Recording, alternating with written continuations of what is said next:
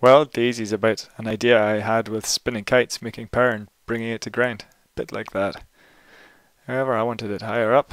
I had to start down on the ground with poles. I want to get rid of towers though. I want to get rid of the towers, the bases, and the nacelle of a standard wind turbine, and have just flying around kites. So some of these devices might help. I'll need big lifting surfaces. It's good to have kites spinning around at a large distance from the hub. Now that first prototype wasn't lifted, so the next time I used this remote control kite. But again, that is bettered by using an inherently stable lifter kite, which can weathercock or face into the wind.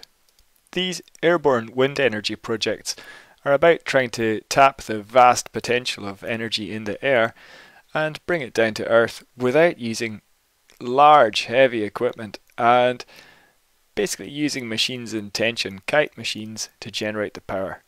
I've worked very cooperatively with a bunch of folk online. The design space for airborne wind energy is very large, but the open source community keep coming back to these fairly standard ideas of these ring-like generators and these very stable lift kites.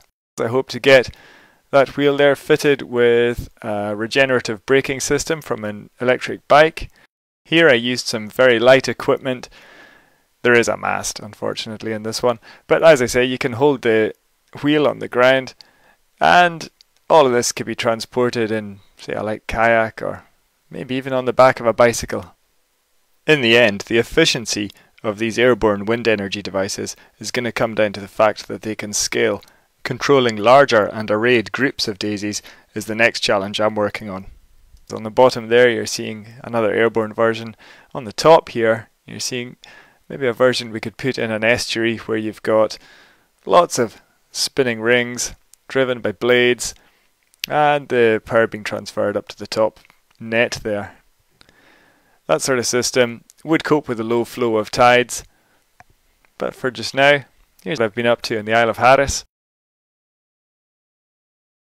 This is an open hardware airborne wind energy project. Please feel free to join in. The more of us that contribute, the better it's going to be. Thanks very much for watching Daisy.